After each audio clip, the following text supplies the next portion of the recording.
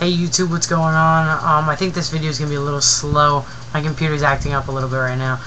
Just kind of wanted to say the Aiden that you've all missed and I'm sure love so much is back. I know I've been looking like I'm kind of in a slump lately. Some shit's been going on at home. So I've been a little preoccupied, but the well-dressed, good-looking Aiden is back. Kind of just want to talk about a few things quickly, and then of course, as my usual, I'm going to make a lot of videos tonight. One of the things that I wanted to talk about, right, like drums. Okay, I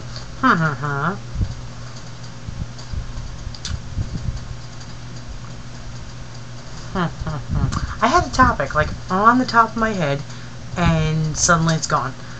Have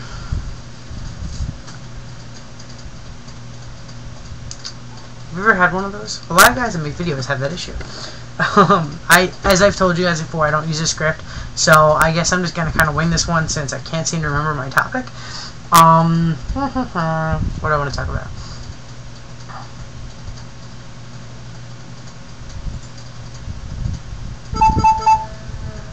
I'm getting a text message.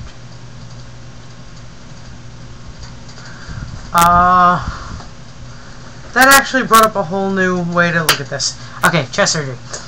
Been talking a lot to my mom lately about how much it's important to me to move forward with my transition and move forward towards chest surgery and then hormones. I have chosen to do chest surgery first, hopefully with Dr. Garamoni, as a lot of other FTMs are using him. One of the reasons why I want to do chest surgery first is because, as I've talked to you guys before, I already have the ability to do most of the things that testosterone is going to offer me. So I'm really looking for chest surgery because they're really getting in the way lately. Yeah, kind of sucks. So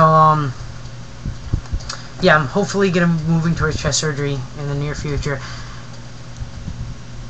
That actually brings up what I wanted to talk about on this video, but I want to make a whole new video. I want to talk a little bit about families and dealing with your transition and things like that, but I gotta make sure my computer starts running quicker so that my words aren't all messed up. So I'm going to work on that, but until then, peace.